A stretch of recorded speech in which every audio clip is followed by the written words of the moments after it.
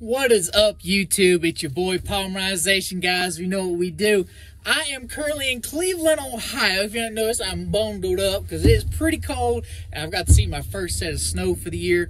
But in this video, guys, I have a lot of questions, everything that people ask, and actually the giveaway for the winner of the PaoMerization PaoMangaMats. So, drum roll, please. The winner of the mat is James Sarton. Thank you, my fellow material man.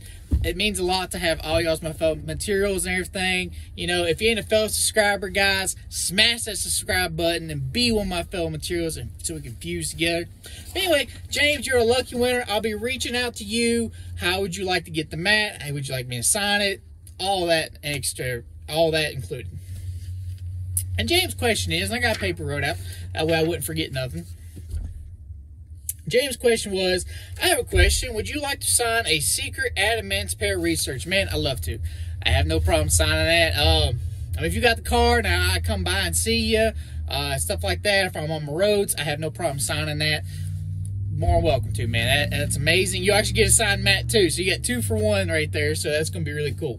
Going through all the lists of the questions, just remember, guys, ask me more questions. I love doing more videos like this. Let y'all get to know me. It don't have to be Yu-Gi-Oh relevant. You can ask me any kind of questions. I'm open to y'all. Y'all are my family.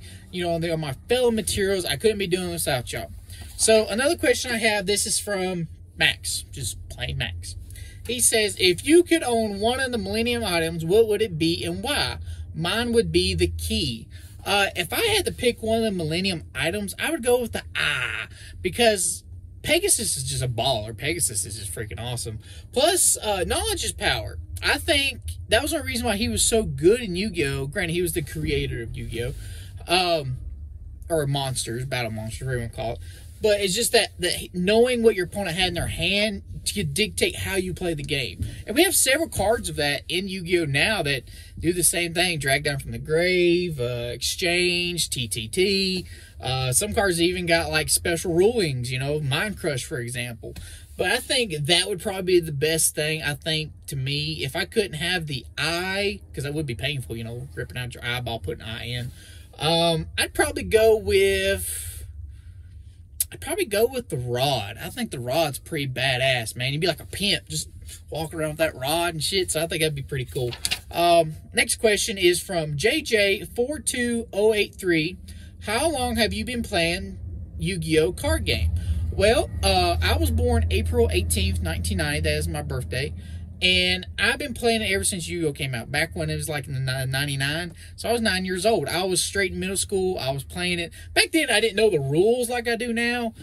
You know, but it was just, I've been like ever since. Now, granted, there was a grace period where I didn't get to play as much.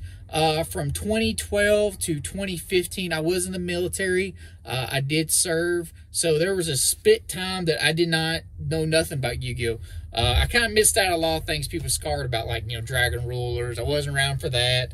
I wasn't really around for the XZ format and stuff like that. There's a lot of things I missed because of military and a lot of family things.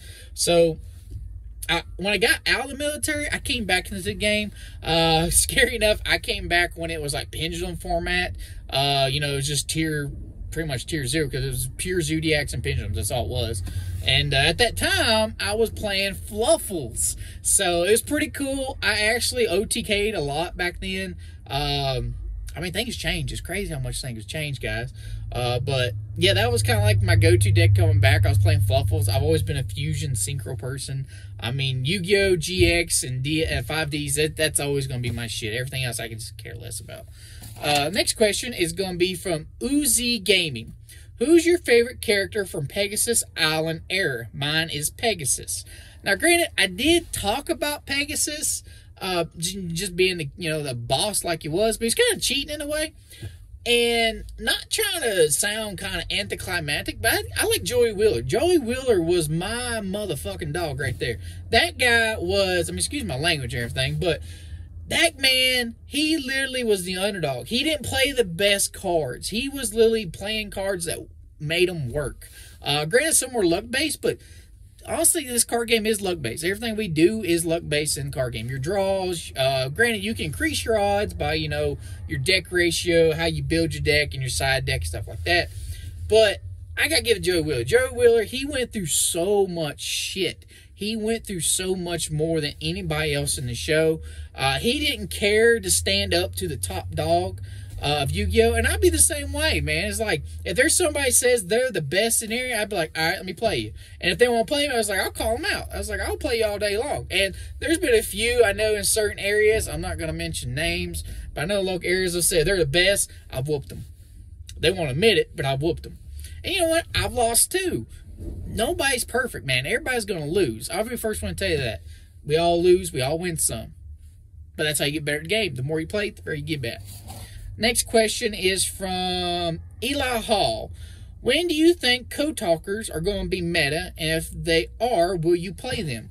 I think Code Talkers are a really great road deck right now. They got a lot of support with them. They keep making support for them. I think there's like a few cards from the OCG they need that would probably help them a lot. And I like to build them. I just got other decks on my mind, other stuff to do to play with. If I ever had free time to really look into it and dig into it, I probably would. There at one point I was playing Salmon Greats for fun. But yeah, if I had to really look down into it, I probably would at one point. And I think maybe if they can actually just make some broken cards for them, yeah, I think they could be really good. But as a rogue contender, they're topping the rogue. I give them rogue contenders all day. Next one is from J.C. Pinkleton. Sorry, I'm butchering names by anybody here. I apologize. What is your favorite fusion monster in the whole game? Ooh, that's a tough one. That's a tough one, man. I love my fusions. If I had to pick modern era, today, I would have to give the Thunder Dragon Colossus. Man, Konami, come on, give me Colossus back. Give him back. I know he's behind a ban wall right now, but Thunder Dragon Colossus is definitely up there as one of my most favorite fusions of all time. But if I had to give a fusion all around, ooh, man, that's tough.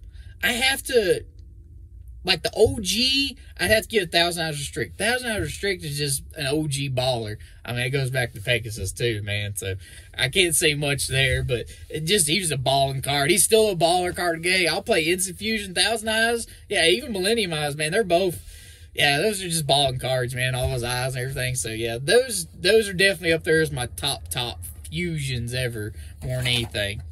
The next one is going to be my last one, guys. So don't forget, ask me more questions. I would love to do more of these videos on the road. Let y'all get to know me and shit. That'd be awesome. Talk to y'all personally. I would actually honestly like to do some voice calls and talk to my film material, see what they would like to see on the channel. What more would they like to see? What more would like me to do? I'm open to ideas, guys. Always am. But the last question is from Jake Hall. He says, I got a question. What got you into playing this great game of Yu-Gi-Oh? I think when I was a kid, that was just something you enjoyed watching the show. You enjoyed playing the game. That's just something as a kid. Now, as I got older and, I got in the military and stuff like that, a lot of people ask, why'd you come back into the game? Well, the most part is nostalgia. Yu-Gi-Oh! Is a good scapegoat, I guess is a good way to term. It's a clean hobby, sort of. It can be somewhat of an expensive hobby, too.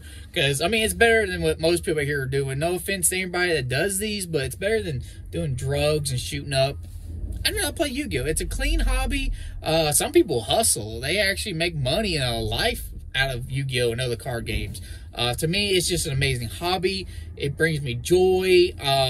It really makes you think on your toes. I think Yu-Gi-Oh! Is actually one of those card games that takes a lot of knowledge and power. You gotta mentally know about the game. Actually, next weekend, I actually got a floor judge and help an event with some other locals and stuff like that. So I will have a video on like judge discussions and rulings too. So I'm kind of have to do that soon too. I thought that'd be pretty neat. Some people misplay a lot. I got stuff from my locals that misplay a lot, so that'd be kind of cool. But guys, that is all the questions. Congratulations to James, man. I can't wait to see you. Maybe even if I do get to see you, I hope I do. But I love y'all. Don't forget, smash that button, guys. Be one of my fellow materials. And you know what? I'll catch you next time. Love you guys. Be safe.